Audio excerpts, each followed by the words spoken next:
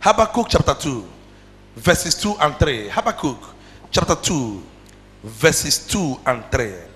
And the Lord answered me and said, write the vision and make it plain upon tables, that he may run that readeth it.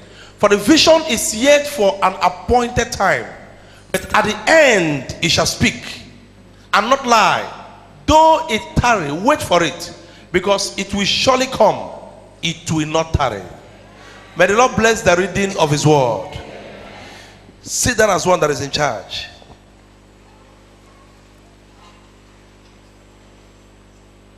Amen. Amen. I want to speak very briefly on an important topic. Focus on your vision. Everybody born into this world that wants to be great must have a vision.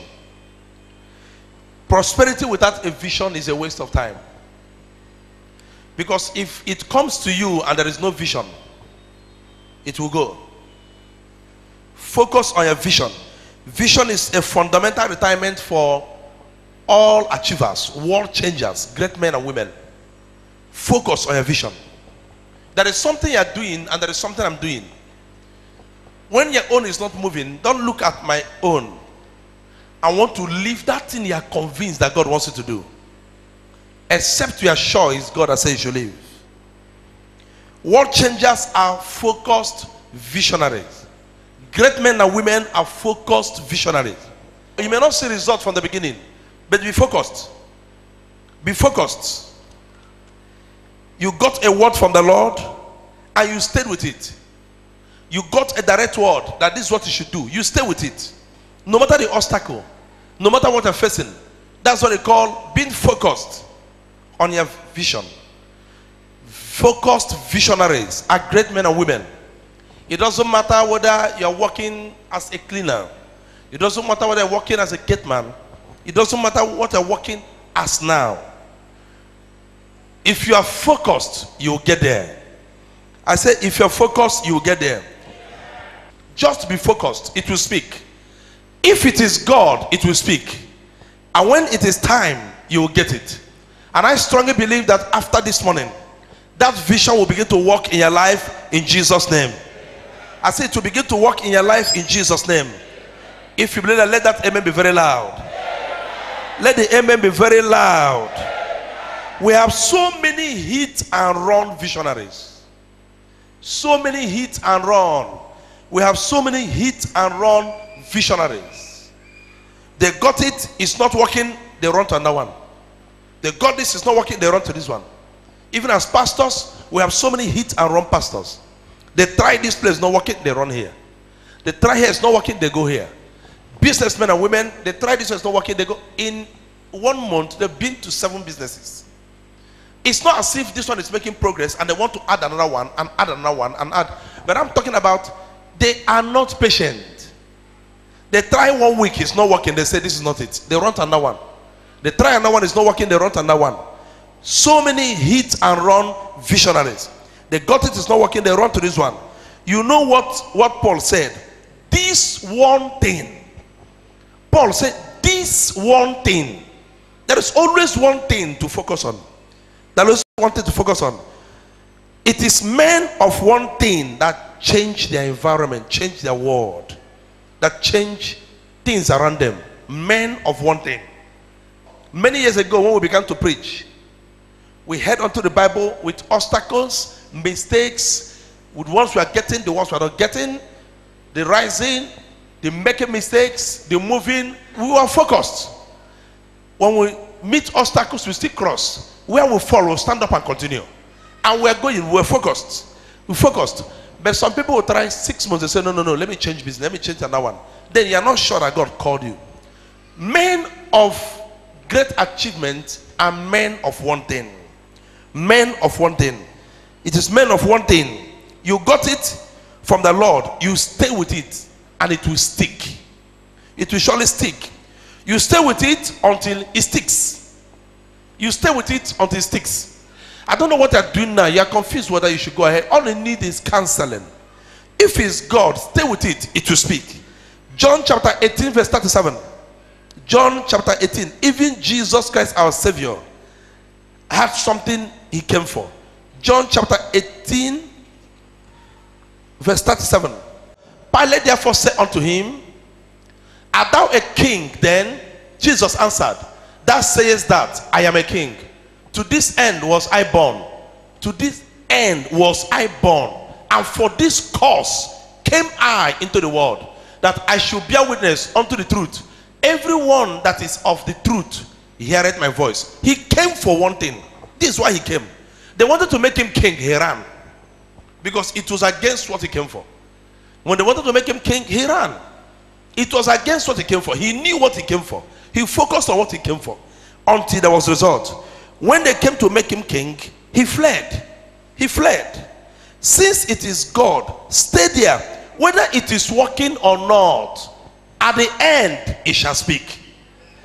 If it's God, stay there. Whether it is working or not, at the end it shall speak. Hear this: no vision speaks from the beginning. No vision speaks from the beginning. If your child wants to be a medical doctor, the child has to be patient to go to nursery school. You can't give syringe and everything to the child to begin to inject people. The child has to go to nursery school, after that secondary school, then college, before the child will qualify. The child will qualify to be what? A medical doctor, before you and I will allow the child to inject us. But the vision began when the child was small, maybe in primary school or secondary school, or when the child was born, or you had that vision for the child. No matter how you love your child and want that child to be a doctor, you can't give your child the authority to begin to inject people.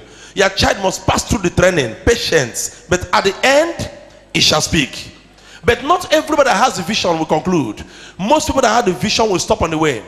When I was doing my doctorate program in the field where we went, all of us that began withdrew. I was the only one that did it to the end. It was not easy. At the time, it was pushing me to withdraw. But one man encouraged me. He said, stay, stay. And I stayed. I pray for you in the name that is above all names. This morning, that vision will speak in your life. I said, that vision will speak in your life. If your child will wait from that stage till how many years before becoming a doctor, you can wait. I say you can wait, and it will speak. He says, write the vision, make it plain upon the tables. Write the vision. Do you know why he said make it plain? Because it will speak tomorrow. It may not be now. Write the vision, make it plain. It will speak. He says, though it tarries, it will surely speak. Though it tarries, it will surely speak. Write the vision, make it plain.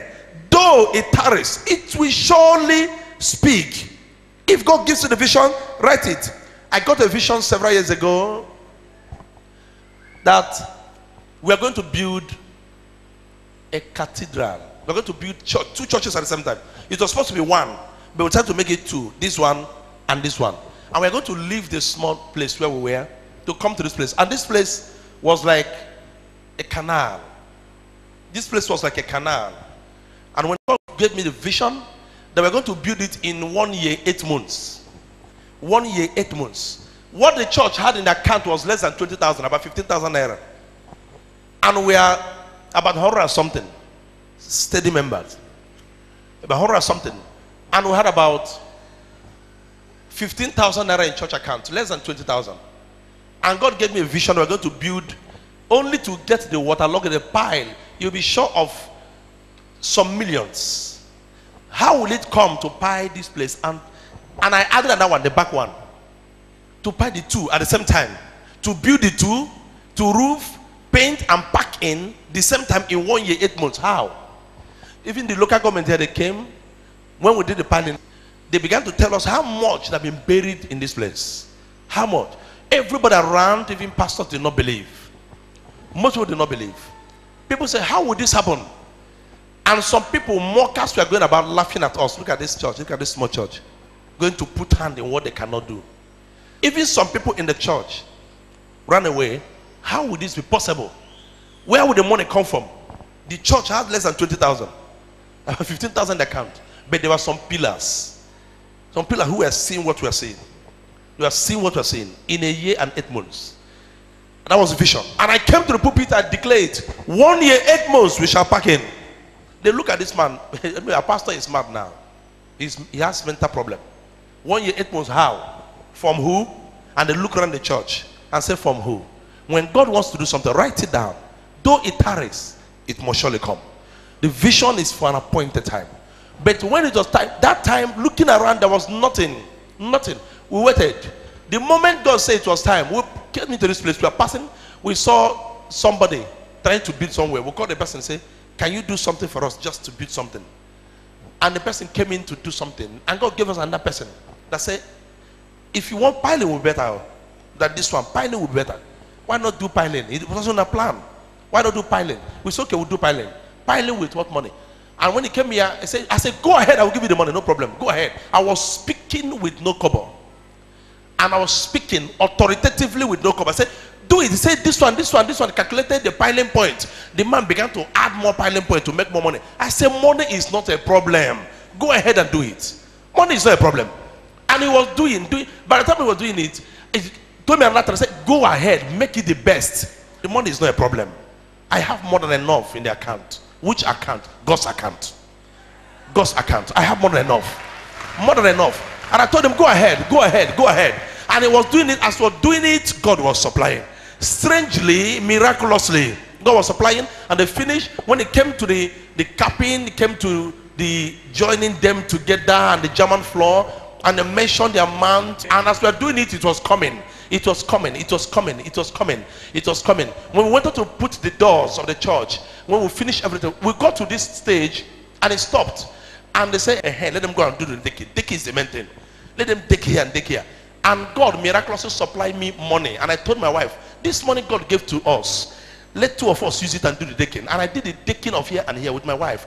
And we built it to that level without asking the church. We did the decking of the 2 places and built it to the level of roofing. And then the church came in again. When it was roofing, a man I prayed for many years ago, so I learned to build the church. I will do the roof. And he supplied the roofing sheet, supplied everything, the roofing sheet. And a member of the church did the roof in that place.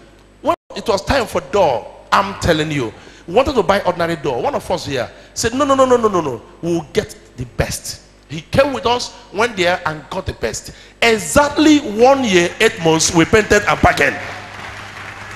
Exactly 1 year, 8 months. That is what they call being focused on your vision.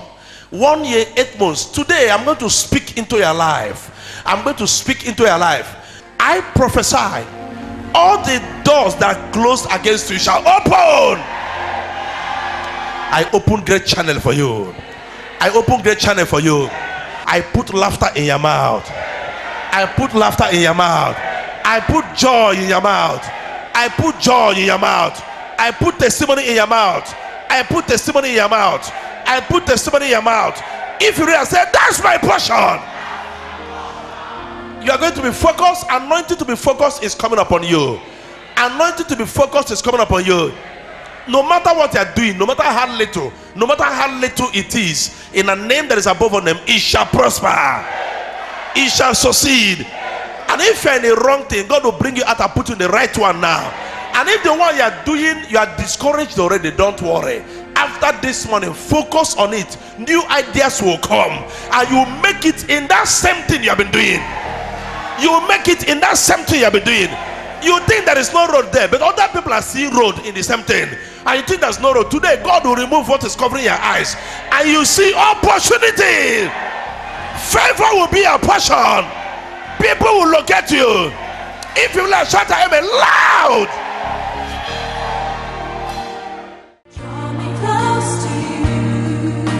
Until you have Christ in your life, no matter your excellent record and success, you are a vanity. Therefore, pray this prayer aloud in order to be saved. Lord Jesus, I am a sinner. Forgive me all my sins. I confess with my mouth that you are my Lord and Savior. I believe in my heart that you died to save me and you were raised up from the dead.